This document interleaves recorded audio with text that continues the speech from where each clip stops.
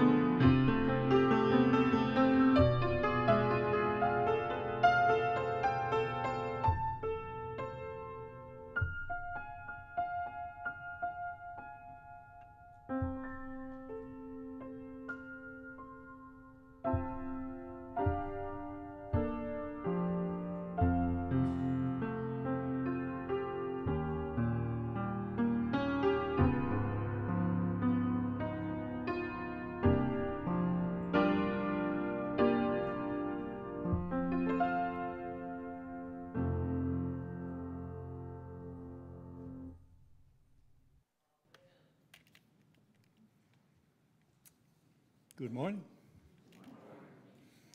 Will you join me in the call to worship? It's on the screen and in your bulletin. Beloved disciples, welcome. As we gather, what are you seeking? We seek God's presence all around us.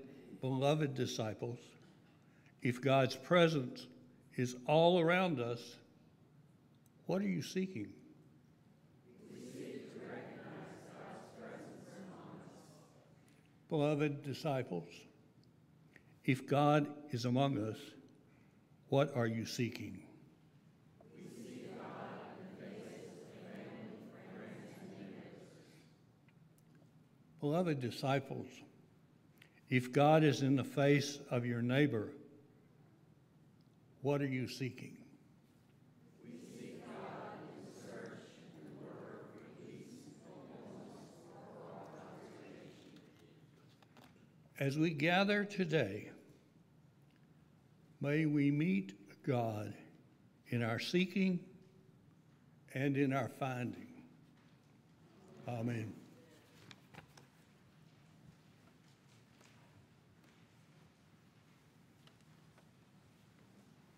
Good morning. I invite you to join in body or in spirit as we sing our hymn of praise. It's number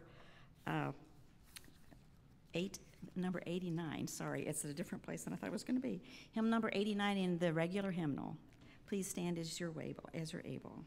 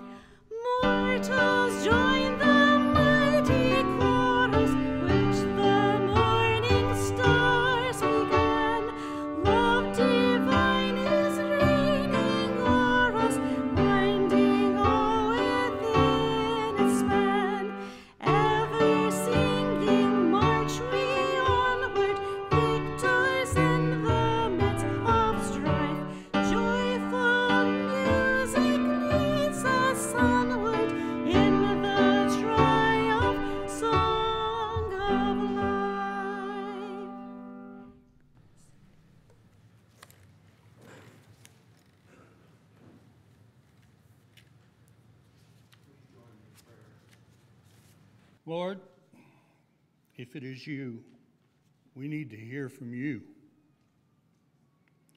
When we are alone,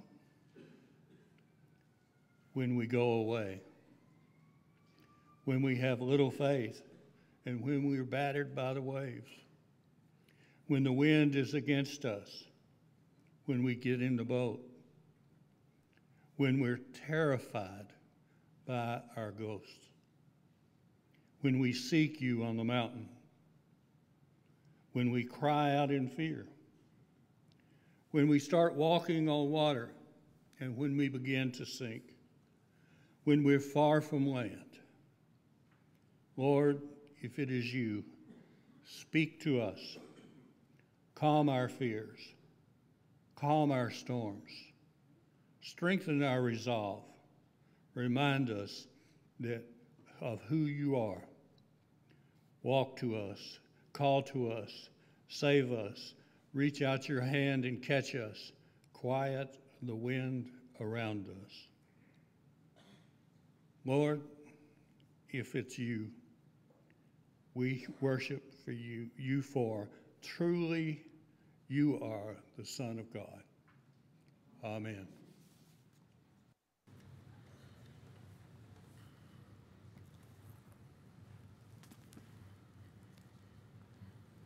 Let us join in our prayer for illumination. Lord, open our hearts and minds by the power of your Holy Spirit, that as the Scripture is read and your word proclaimed, we may hear with joy what you say to us today. Amen. I invite you to hear these words found in the 14th chapter of Matthew's Gospel. We are picking up exactly where we left off last week in the 22nd verse, and I invite you to hear these words. Immediately, he made the disciples get into the boat and go on ahead to the other side while he dismissed the crowds. And after he dismissed the crowds, he went up the mountain by himself to pray. When evening came, he was there alone. But by this time, the boat, battered by the waves, was far from the land, for the wind was against them. And early in the morning, he came walking toward them on the sea. But when the disciples saw him walking on the sea, they were terrified, saying, "It is a ghost." And they cried out in fear. But immediately Jesus spoke to them and said, "Take heart, it is I. Do not be afraid." And Peter answered him, "Lord, if it is you, command me to come to you on the water." And he said, "Come." So Peter got out of the boat and started walking on the water and came toward Jesus. But when he noticed the strong wind, he became frightened and began to sink. He cried out, "Lord, save me." And Jesus immediately reached out his hand and caught him, saying, "You of little faith, why did you doubt?" And when they got into the boat, the wind ceased. And those in the boat worshiped him, saying, "Truly you are the Son of God." Brothers and sisters, this is the word of God for us, the people of God. Thanks be to God. Amen. This time I'll invite our children to make their way forward for children's moments.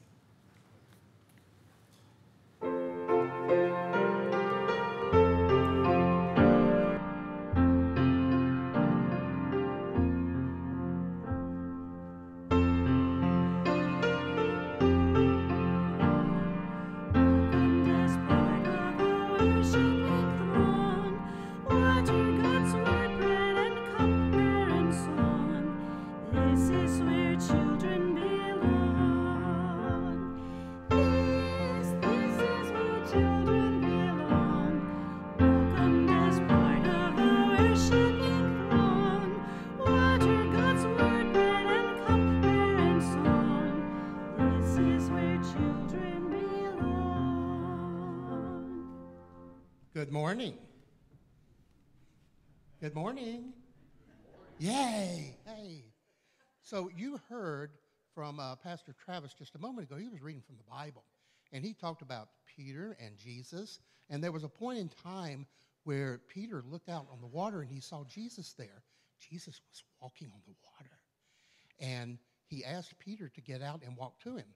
And I can imagine Peter was looking right into Jesus' eyes, and he walked toward him. But then the wind blew, and you know what? I can imagine Peter looked down, and he saw the water, and he began to sink.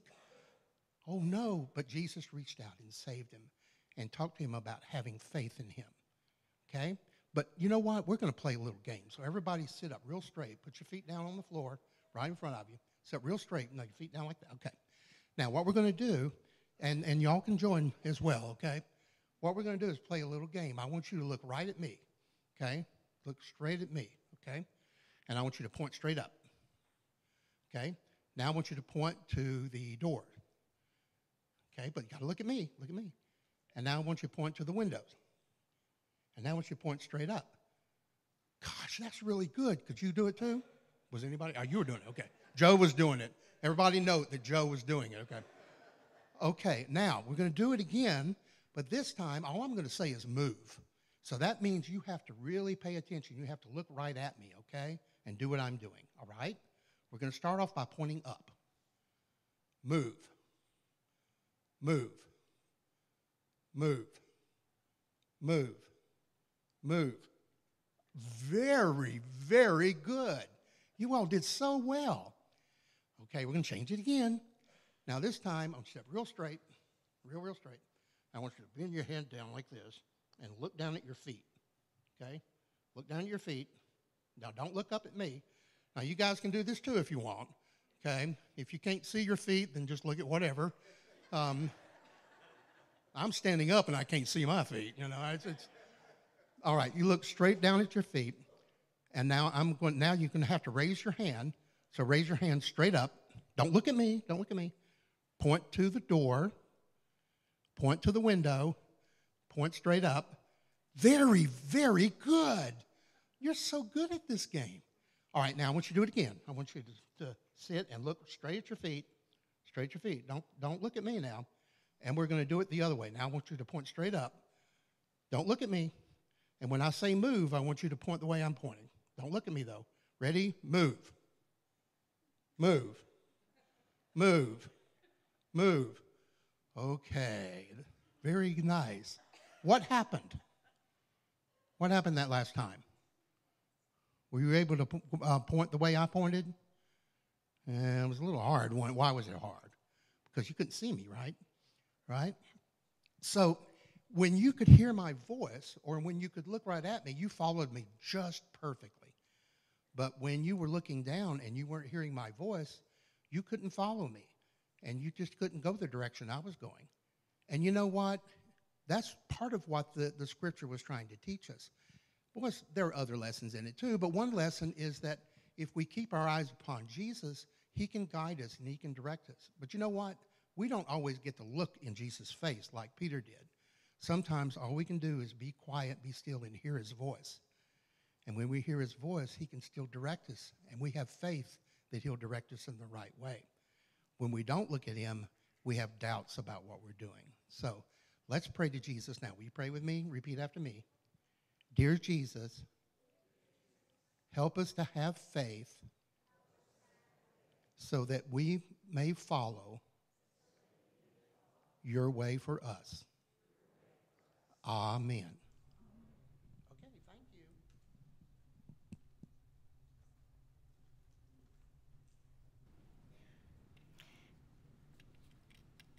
Good morning. I invite you to join us with our hymn of preparation called Trust and Obey. It's found in our hymnal number 467. You're able to remain seated. Verses 1 and 2.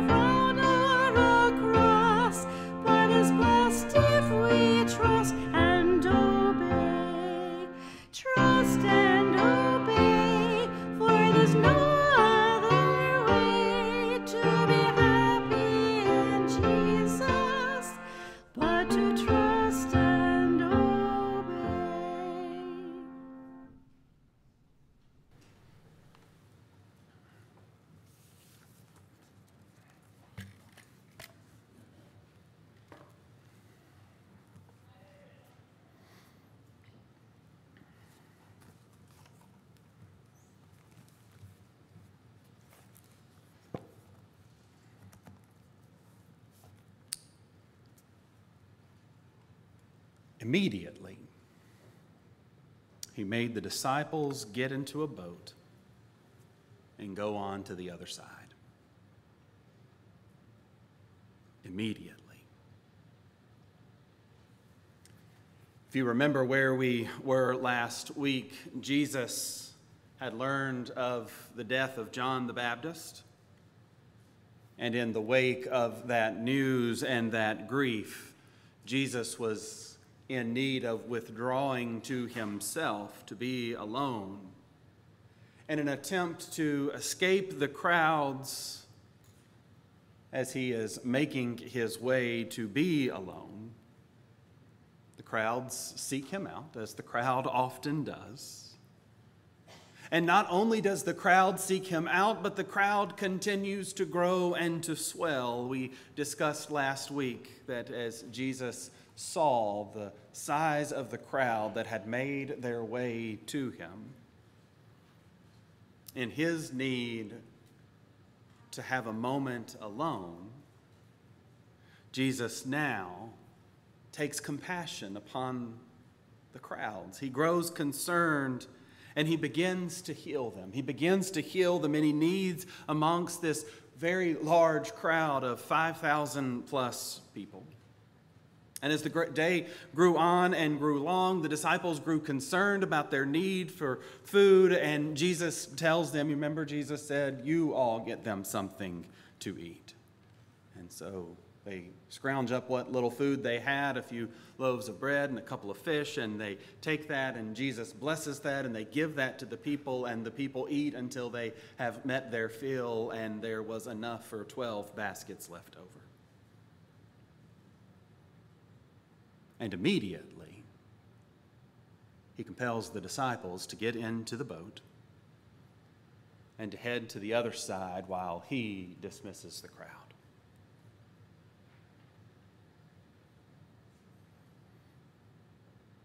He then retreats up the mountain for this time that he needs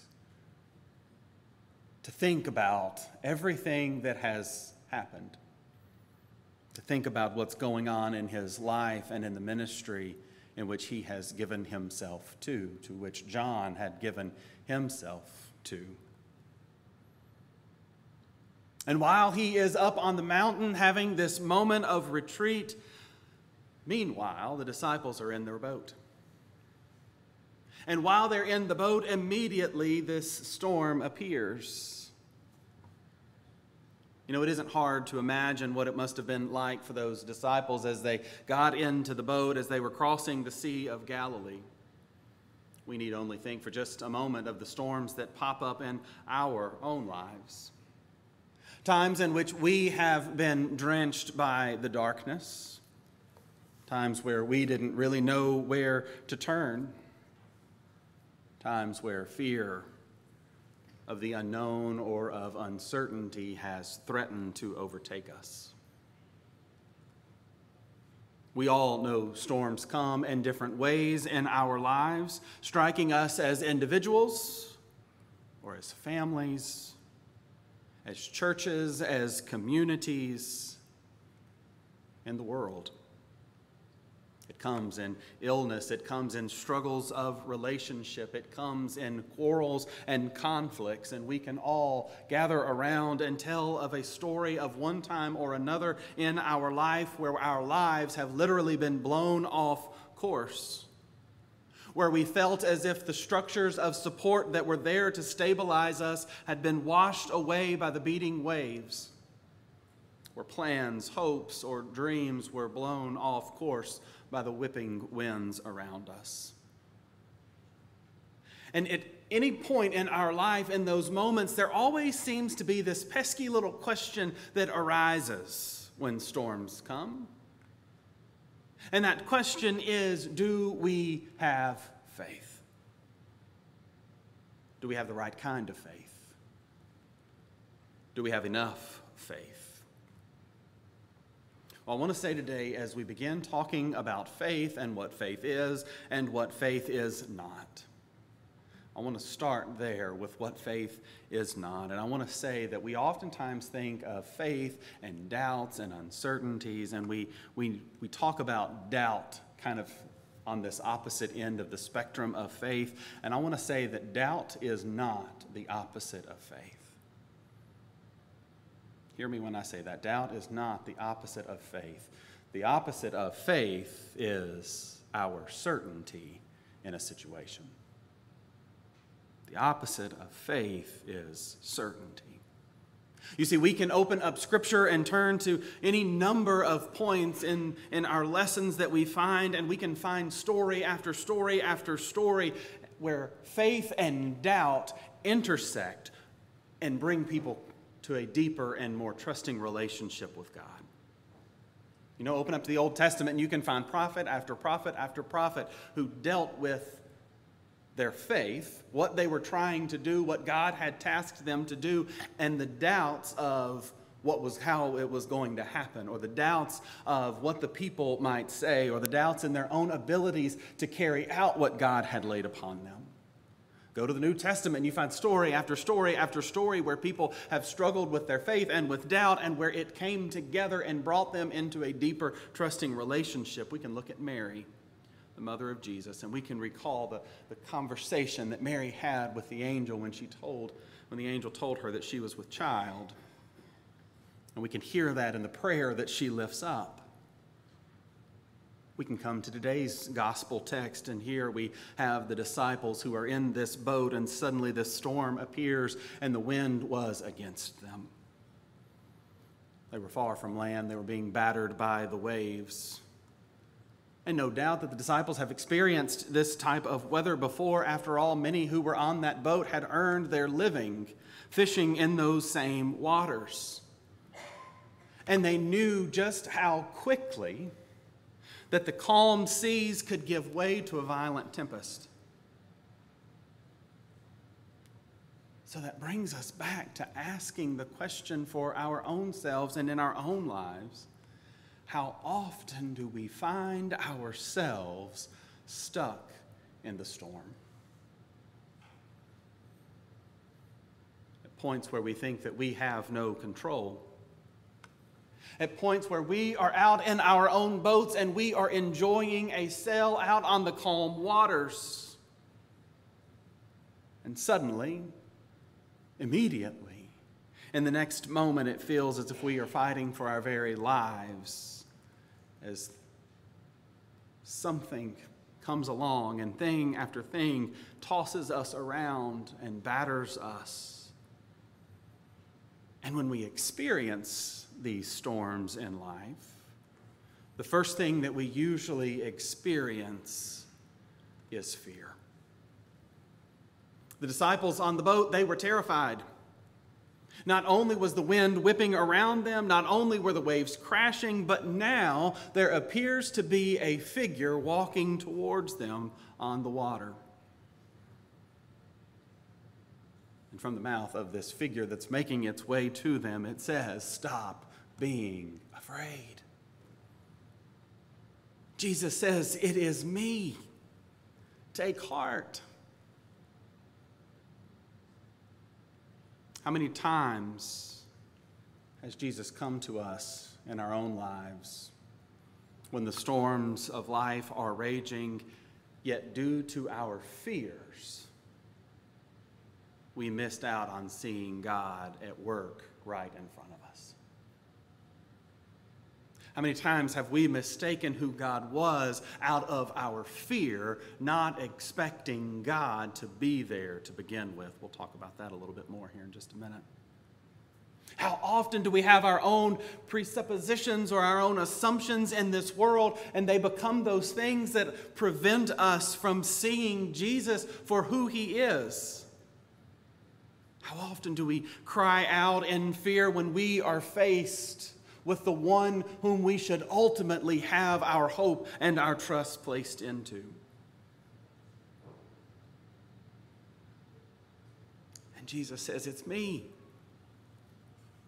Do not be afraid." And then we get to Peter's response, and Peter's response is a very Peter response, if you will. It is one mixed with hope and gumption. It is one that's also mixed with a little healthy dose of uncertainty. If it's really you, Jesus, then tell me to come out into the water. If it's really you, Jesus, let me know. And that makes me think, how often do we echo those words of Peter? If it's really you, tell me what to do, Lord. If it's really you, make me do something that I cannot do on my own. In other words, we say, if it's really you, God, prove to me that it is you. And Jesus calmly obliges Peter and says, okay, then come on out. Yet even after Jesus beckons Peter to step foot out of the boat and onto the water, fear once again makes itself known as the winds begin to whip around. As Peter begins to notice the strength of the storm, fear becomes just as much an enemy of faith as the uncertainty that Peter might have had. Friends, anymore, I am beginning to believe that fear is much more of a danger to our faith than doubt or uncertainty or any of those things ever possibly could be. Because all too often in our society, what we find is that it is fear that leads everything, that pushes so much upon us. It is fear that sparks anger. It is anger that gives way into violence. It is disagreement that becomes division. It is division that becomes polarization. And then we find that each group, whether or not whatever side they lie upon, then begins to perceive the other as a threat to the peace and health of the overall.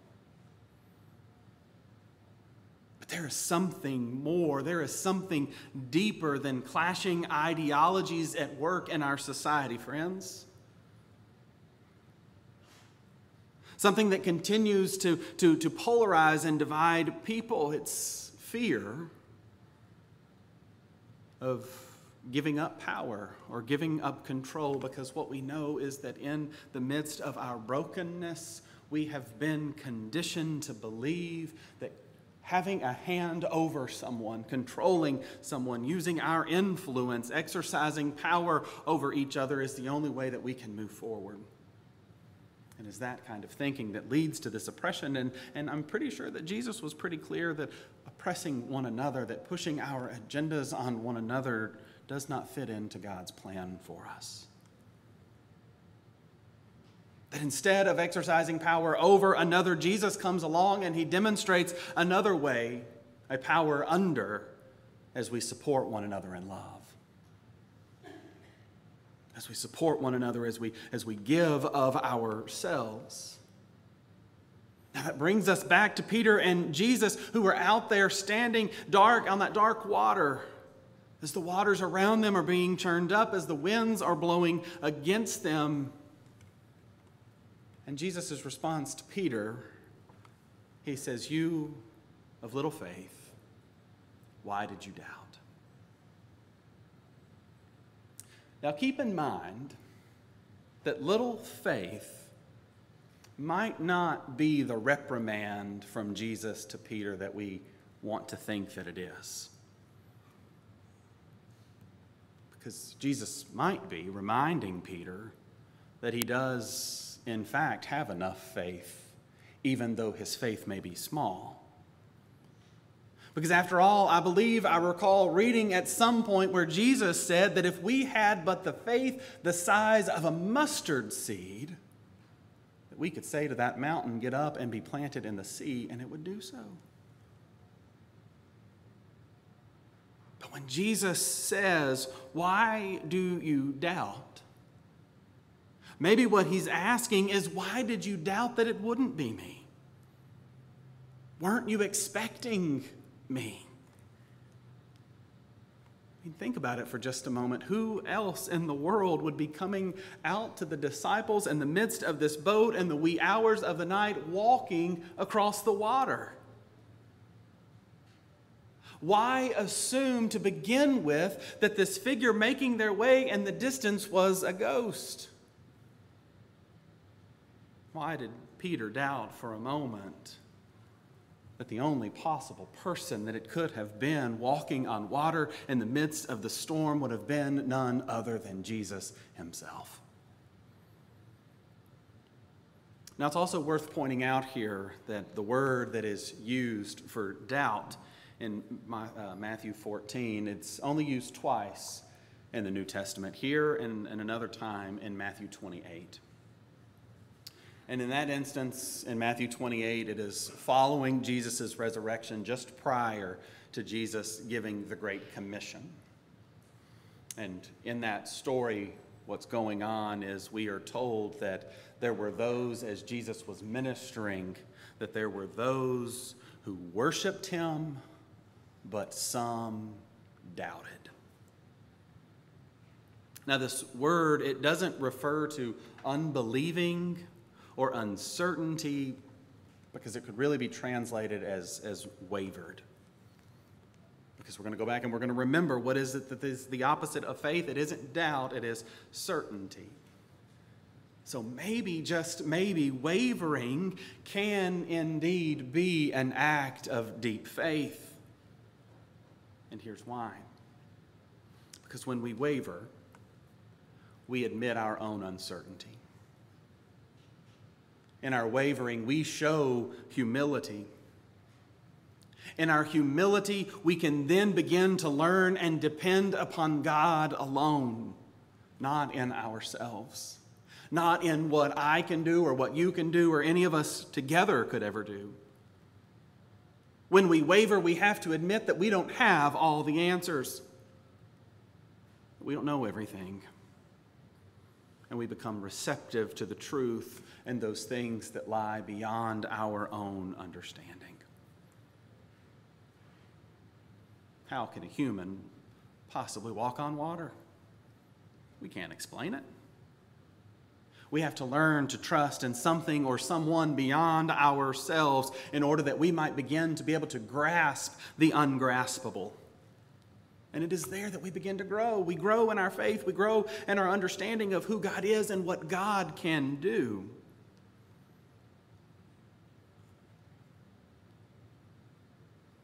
When Jesus asks Peter, "Why did you doubt?"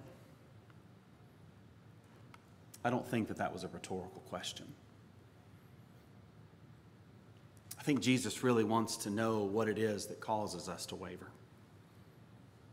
To have faith, to open up and answer the question honestly as Jesus reaches out his hand and lifts us up. Because here's the thing, Peter was not the only one in the boat who was afraid. They were all afraid. While the other disciples may have stayed in the boat where they belonged, they struggled against that same opposing winds that blew against them. Fear in the face of opposition, certainty in the face of mystery. These are the things that become enemies of our faith. So friends, I need you to think about this today. I need you to ask this crucial question, that just as Jesus wanted to know, why did you doubt? Why weren't you expecting me? I need you to ask yourself this. Are you expecting Jesus to show up here today? Are you expecting Jesus to show up in the midst of this church or in the midst of this community around us? Do we believe that he knows about us and cares about us and is here for us? Because you see, if we are going to continue along in this journey in God's Spirit, we will have to find ways to keep expecting God to be there. Because the question is not, is Jesus with us? The answer to that is obvious, yes. The question is, are we expecting him? Are our eyes open to his presence among us? And if we're not, then we need to build a habit of having an expectation of seeing Jesus all around us. Because seeing Jesus is not just a casual happenstance, it is a cultivated habit. It is something we work at. So maybe today and maybe every day this week and going forward, we begin to ask ourselves, maybe when we lay down at night, we begin by asking ourselves, where did I see Jesus today? How have I seen Jesus at work in my life or in the community around me or in the lives of those who I love? And maybe as we begin to do that, as we begin to cultivate the habits, we begin to grow in our expectations of seeing Jesus and knowing that Jesus is all around. For friends, we there have an opportunity to step out in our faith, to step out of our boat of ordinariness and onto the waters, fully expecting Jesus to be there regardless of the situation or the storm or the waves or the winds. So might we be ready to leave the security of what we know and step out into our faith. For we pray these things in the name of the Father, and of the Son, and of the Holy Spirit. Amen.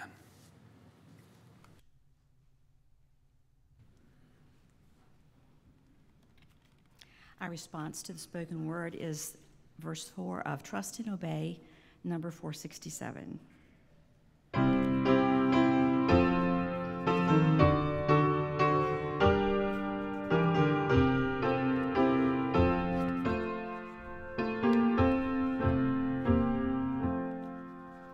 Then in fellowship sweet, we will sit at his feet, or we'll walk by his side in the way. What he says we will do, where he sends we will go. Never fear, only trust and obey. Trust and obey, for there's no other way to be happy in Jesus, but to trust and obey.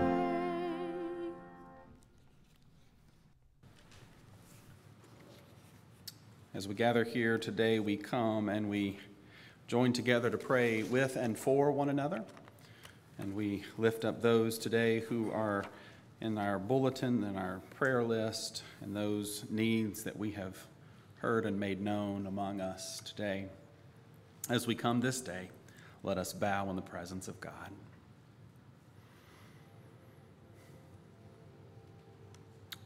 Lord, as we gather here today, may you forgive our weakness and our lack of trust in you. For we are like the disciples who, in the midst of the fears and the storm, we could only tremble and wonder about the threatening events around us. Even when Jesus called out to his disciples, they shook with fear. But Jesus offered words of encouragement. We see today, we are reminded of the impulse to which Peter had as he asked to be bid out of that boat.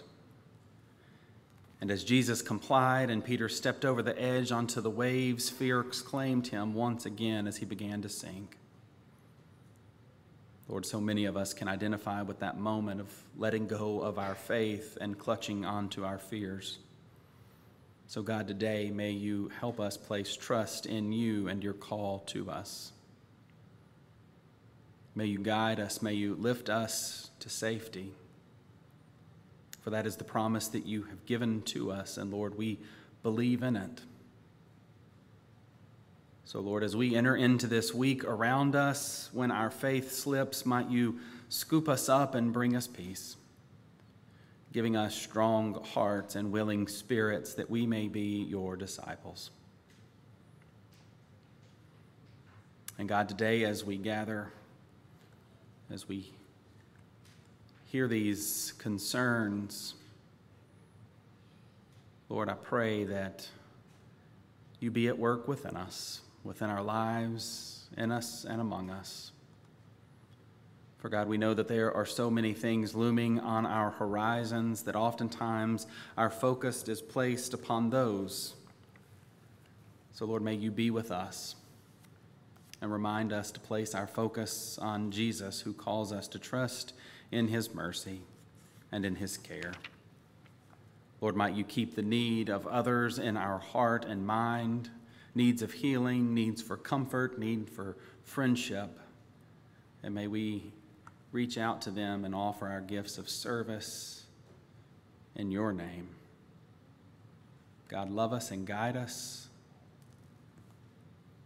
And today as we come, Lord, we gather together our voices in the prayer in which your Son, our Lord and Savior, taught to his disciples as we say, Our Father, who art in heaven, hallowed be thy name.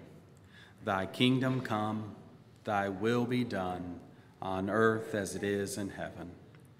Give us this day our daily bread, and forgive us our trespasses, as we forgive those who trespass against us. And lead us not into temptation, but deliver us from evil. For thine is the kingdom, and the power, and the glory forever. Amen. In the richness of God's mercy that is poured out over us every moment of our lives, even when we least expect it, today as our ushers prepare to come forward, let us prepare to give from our hearts our tithes and our offerings for the gratitude of what God has done for us and among us, so that we may become better servants of the gospel.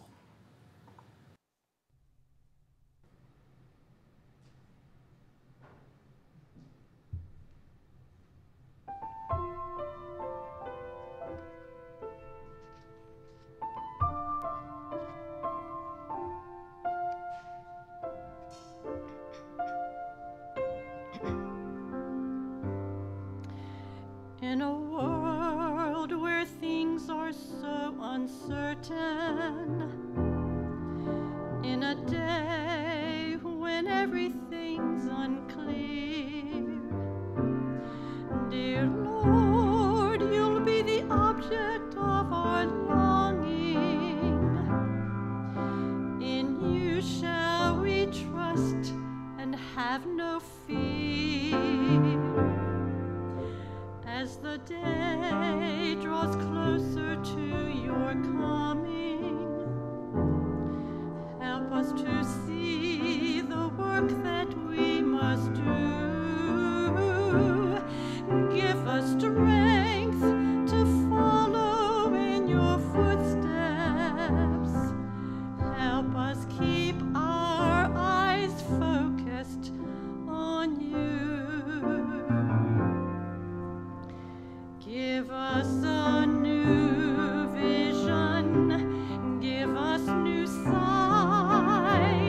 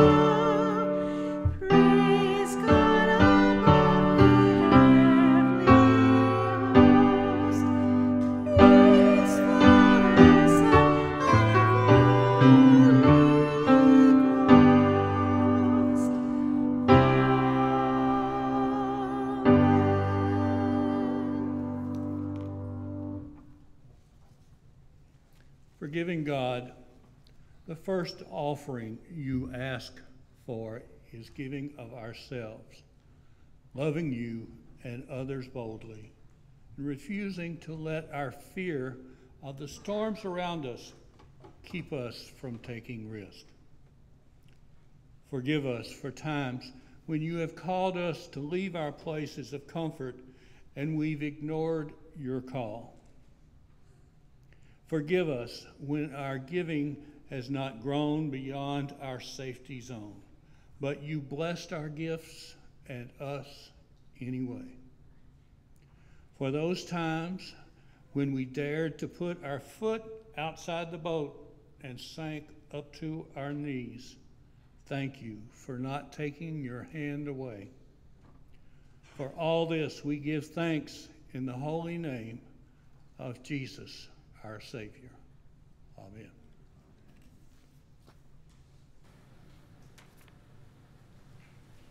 The fourth hymn is God of Grace and God of Glory, number 577 in the hymnal.